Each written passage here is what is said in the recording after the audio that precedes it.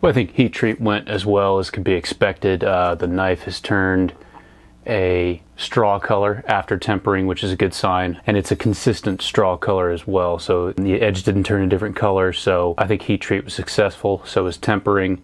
Encountered only one slight issue during heat treat, was that the tang starting here is a little bit bent this way. I don't know if you can see it on camera, but it's something I'm going to need to fix right now. No big deal. I'll just heat up the tang, making sure that the rest of the blade stays cool, and just bend it back a little bit. So it's only a slight warp, so I'm not too worried about it. Overall, I think it went pretty well. I will fix the tang, polish up the blade, and then get it ready for acid etch.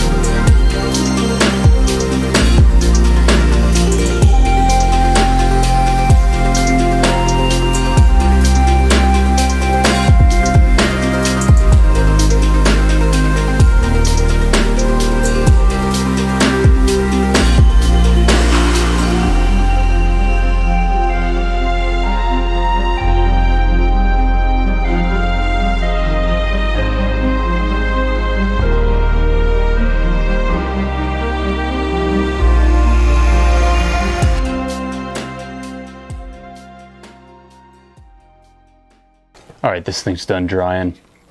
So we're just going to dip this into the ferric chloride for 20 seconds and then go ahead and neutralize it in our baking soda water mixture, which actually I need to add baking soda to that.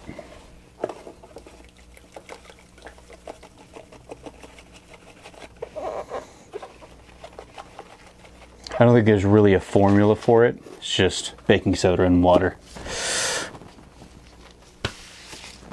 So here we go. And 1, 2, 3, 4, 5, 6, 7, 8, 9, 10.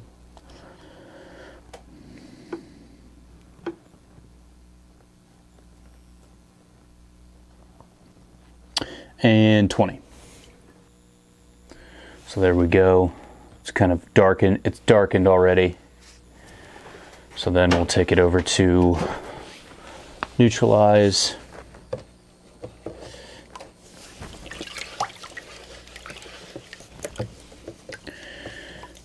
While it's neutralizing, we'll go ahead and wipe off what it etched off there. with our quadruple aught steel wool. And it sort of turns into a grayish color.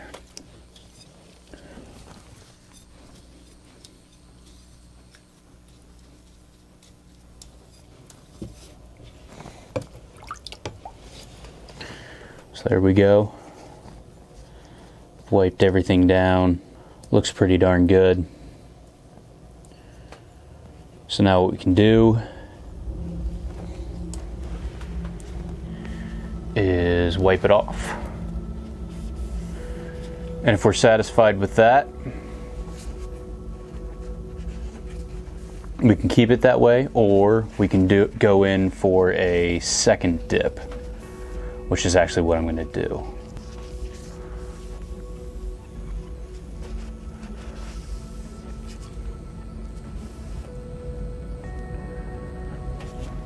Looks pretty good. But we're going to do it one more time.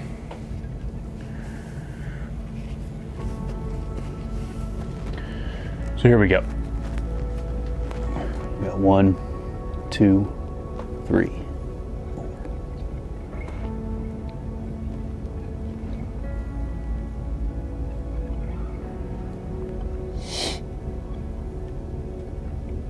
Really, this achieves the exact same result as dipping it in there for 20 minutes, except it's in terms of the color that it turns. I never found that, you know, keeping it in there for 20-30 minutes at a time really darkened it all that much compared to what I'm doing now. In fact, this might, it's just, this seems better. I mean, you can dip it as many times as you want and you still achieve pretty much the same result. And it feels like an even more even result than, you know, a long soak. And brush with the steel wool.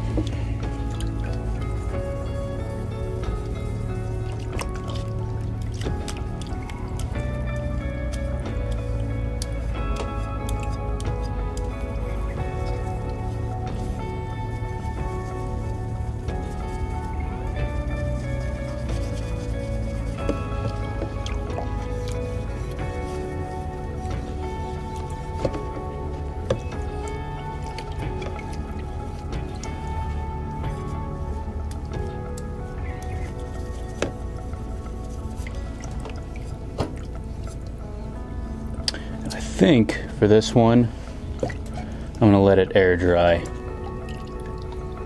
Looks good.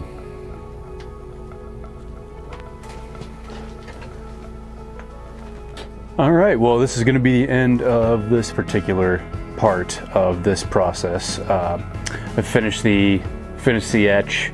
It looks pretty good. Obviously, I have some things to learn about grinding, and that's pretty much, you know, where I'm at right now.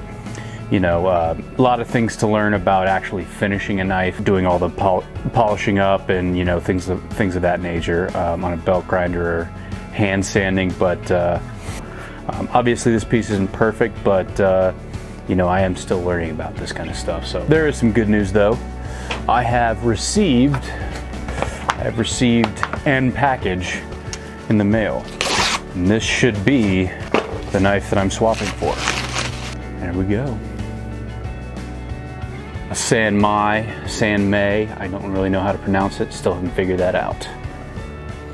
Beautiful San Mai from the Lucky Irish Forge, and I'm gonna put a handle on this.